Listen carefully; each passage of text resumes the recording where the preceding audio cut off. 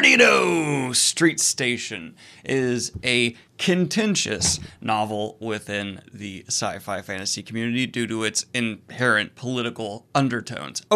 Overtones is more appropriate. The author, China Melville, is quite the outspoken activist, and it's very fair to say that that is heavily reflected within his writing. As a critic, there's no right or wrong answer when it comes to the best way to handle very political writing and review. Whether to let agreement or disagreement with ideas reflect your overall rating or not, there's no right or wrong answer to that. It's just a subjective choice. For me, despite agreeing and disagreeing with some elements of a lot of the messaging of this book, I've largely decided to put that all aside and look at this from a narrative, world building, pacing, structure, yada yada yada yada yada lens. But now that we got that out of the way, what is this story? Well, the broad overview is we follow a fringe scientist, Isaac, who is asked by a member of a bird-like species to fix his ability to fly. Apparently, this bird committed some kind of crime within its culture and was punished by having their ability to fly be removed. And the story itself takes a lot of twists and turns from there I will not spoil. Though what I can say at this point is the world building we explore through this narrative is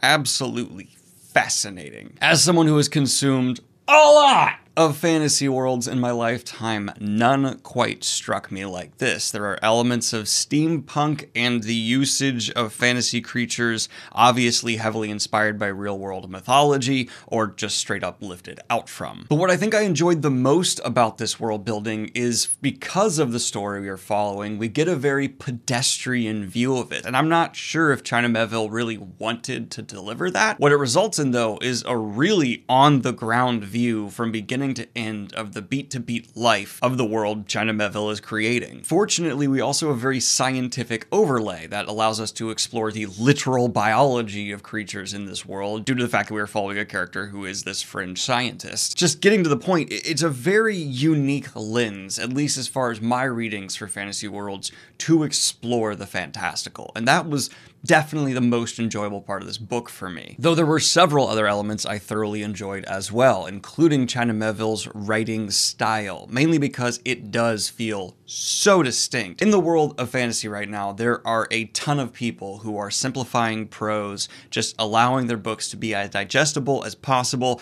and not trying to sound super poetic or beautiful. Meanwhile, China Melville is over in the other side of things, just punching a bag really, really hard.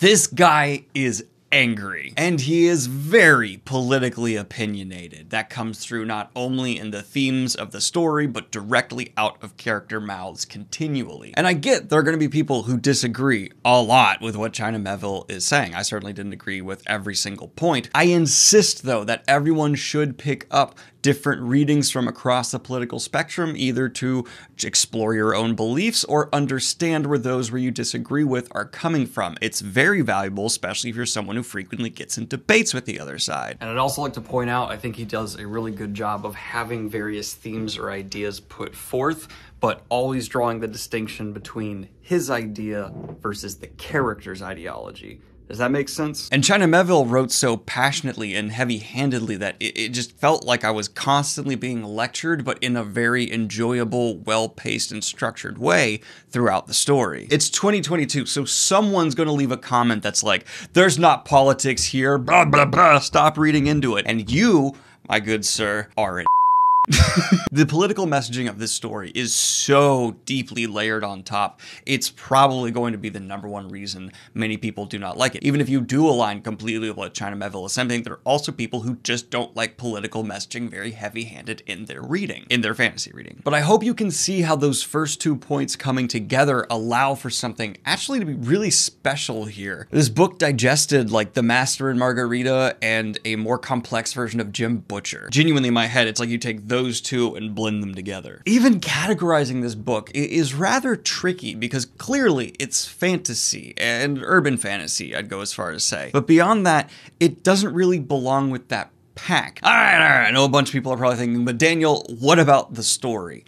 I was very catharsisized by the end. It's a high-stakes narrative where the author isn't backing down from not only punishing his characters, but realizing the full extent of some of the horrors he's raising within this world. It is rich in character decision always being the motivating factor, and the setup and payoff continually from beginning to end is deliciously rewarding. I personally would have liked things to be a little more subtle throughout, but it provided a level of personality that was also very rewarding to get through. Pacing-wise, this book does not overstay its welcome, and it carries the reader quite consistently with the strongest elements of the writing staying at the forefront. At no point did I feel completely abandoned by what the author had built, and I wasn't just sitting waiting for the narrative to kick back into gear. Its structure is quite healthy. It's a lean and straight to the point story. Because it's so ideologically motivated, there was a huge risk of this being bloated to high hell, but China Melville completely avoided that, which is wonderful. And the resolution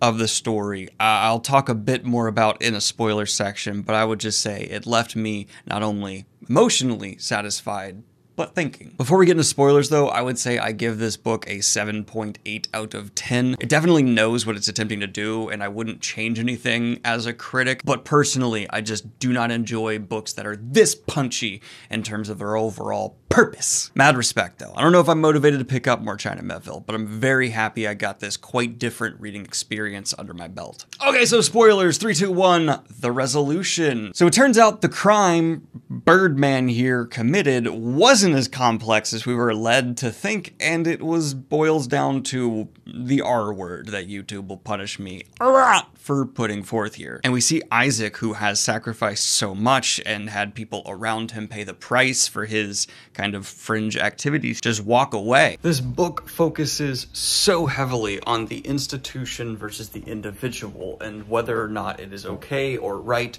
to abide by systems you disagree with, or you can even pass judgment on a system you are not a part of. And having this book come down to, at the very end, in a final chapter called Justification, a character having to make a decision on whether or not to work in a way that would subvert justice that's in a system he is not a part of. It's an extremely singular decision, but it encapsulates so much of what was covered here fantastically. I mean, this book is layered with explorations of classism, othering we do to anyone who is not like us, and the cruelty that humanity is capable of, or all sentient beings really, when it comes to our actions. And that just falls into what I'm talking about with China Melville just unrelentingly punching you as the reader with all the ideas, and then tying in so aggressively this resolution to it, where he's forcing his main character to battle with the ideas of, do I uphold this system's justice, or do I maintain my own personal ability and agency to undo what has been cast down here? And it's nuanced, it's aggressive, it's blunt, but god damn is it thought-provoking. I'm very torn on whether or not I will continue more China Melville, because it didn't leave me with like a happy taste in my mouth seeing how Lynn was so, destroyed by this story, and there were people that just died. It's like oh wow, such great efforts for just tragedy. There was no joy provided by this reading experience. But that was just my thoughts on Perdido Street Station by China Melville. Let me know your thoughts in the comments down below, and let me know if this was your favorite China Melville book, or if there's another one I should pick on up. Like and subscribe if you have not already, and hit the Patreon if you'd like to support what I do here. Have a good one, y'all. Peace.